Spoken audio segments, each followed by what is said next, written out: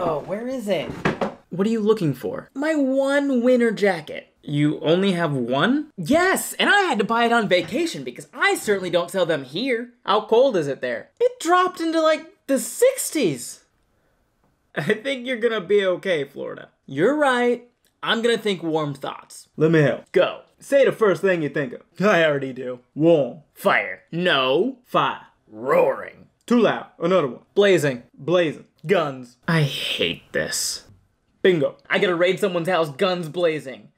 But who? How about nobody? You remember that data scientist I fired a while back for doing her job? Unfortunately. Why did you fire her? She wouldn't manipulate the data. And that's a fireable offense to you? It's like they say in Scarface.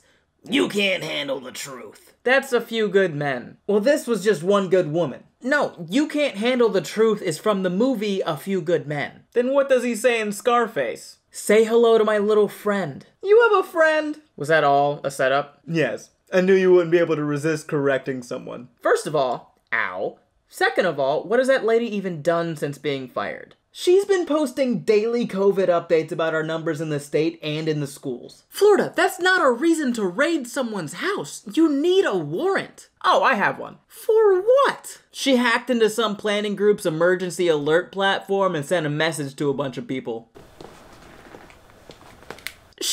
What? How? It was honestly kind of cool. What did the message say? Oh, you know. It's time to speak up before another 17,000 people are dead. You know this is wrong. You don't have to be a part of this. Be a hero. Speak out before it's too late. The usual. Okay, so how did she hack into the system? Well, I said hack. What I meant was she already had the username and password. How? She used to work there. Keep up. But you didn't delete her information after firing her back in May.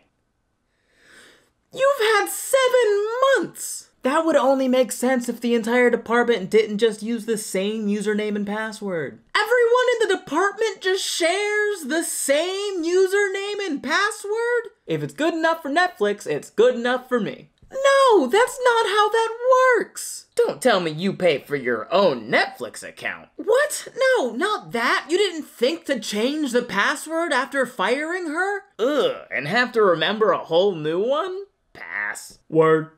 Good one. How can you so casually do something so messed up? I'm just doing my part to progress the storyline. Excuse me. If she wants to act like a main character, I'ma treat her like a main character. What is that supposed to mean? You know that scene in every superhero movie where all hope seems lost? What about it? Well, here we are. Are you calling yourself the villain? Only technically. What does that mean? Well, I don't think I'm evil, just misunderstood. Help me understand, then. Did you know about her daily updates before now? No. So when you need accurate information about my COVID numbers, where are you gonna go? I'm the federal government. I would just get them from you.